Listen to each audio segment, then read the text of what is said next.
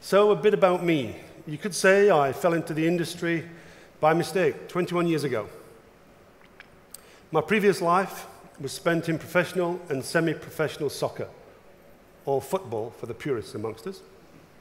And finally, I ended up in New Zealand in the mid-80s, and before I knew it, the New Zealand Football Association forced a New Zealand passport onto me and told me to play for the national team, the All Whites. That was 25 kilos ago.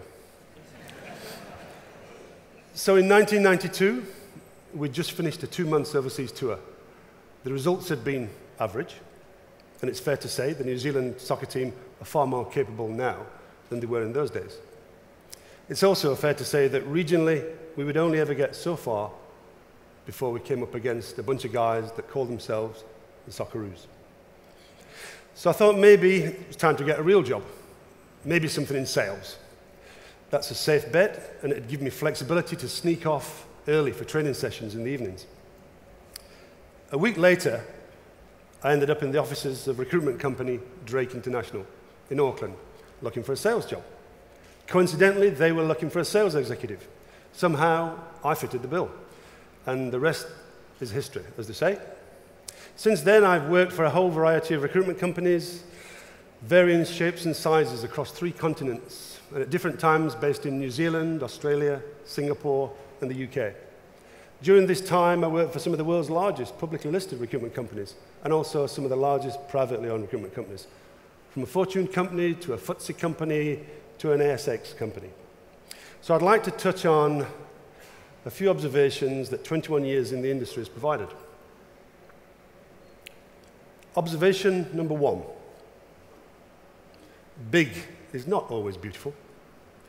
I'm constantly amazed over the years how size and infrastructure equals process and policy.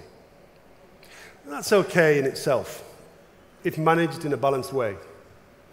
But in many instances, the process and policy, and I can see you shaking your heads now, equals covering one's backsides, equals navel-gazing, and ultimately equals underserviced clients and candidates. The irony is that process and policy are supposed to improve service delivery, when often they do the exact opposite. It can be rare for someone to say, hold on a minute, let's put our clients and our candidates at the center of this. What do they want? It's just too easy, especially in today's economic environment, to be internally focused and to forget about the real people that matter. It's great that Talent International is continually looking outwards. And arriving here only 3 weeks ago, I was massively impressed by the intense passion for first-class service. And I don't want this to sound like I'm selling a particular airline. Observation number 2. There is a difference between service ethics and service delivery. There probably aren't many mission or vision statements around that don't have some reference to service delivery, whether it be along the lines of delivering world-class service to exceeding customer expectations. Service delivery can mean many different things, but over the years, I've observed a difference between service delivery and service ethics. When times are tough, people say the first thing that gets cut is marketing and advertising.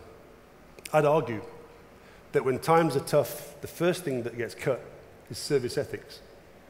Companies will continue to deliver service for whatever a client's looking for. But when times get tough, how much does the whole service ethic thing change?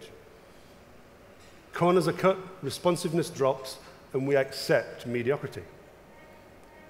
Everyone's always getting pressured for savings and efficiencies and do more with less. And the loser is always the clients and the candidates. I hear people say, times are tough for us, our clients, our candidates. We're all in the same boat. And I have to say, somehow at Talent International, we've managed to maintain our service ethics. In a tough environment, we've managed to strike the balance, deliver on expectations, and also hold a line and not cut corners. Observation number 3.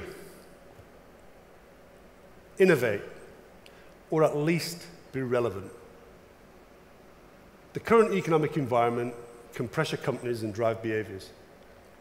I understand that everyone's human, and operating processes get tweaked as people look for different ways of doing things. However, in current times, It's the special companies that are able to innovate, or as I like to say, stay relevant. Innovation means different things to different people. It could be as simple as a minor change in a transaction process, or to some bright, shiny, sexy piece of machinery. The key is being relevant, and being relevant means adding value. But we can't add value if we don't know what value means to our clients and our candidates. And I constantly challenge the people that work with me to understand what our clients and our candidates perceive as true value.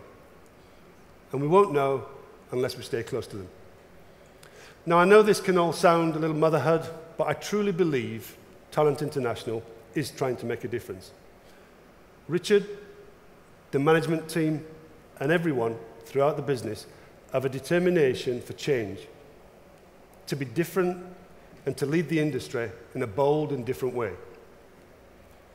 So to close, given the growth plans and the journey that Talent International is embarking on, I'd like to think that my experience over the last 21 years in the industry around the world is well aligned and that I have true value to add. My time spent in different cultures and markets, observing different expectations of service, will also be beneficial. And finally, at times, I've seen some great instances of innovation that were never maximized and ended up as missed opportunity because we didn't truly collaborate with our clients and our candidates. Somehow, given the audience today, with what people will take away, I don't think that's going to happen. And it's on this note that I'll finish with an emphasis on truly working together to help us all succeed individually and by default, help us to continue to lead our industry. Thank you, great to be here, and enjoy the rest of your day.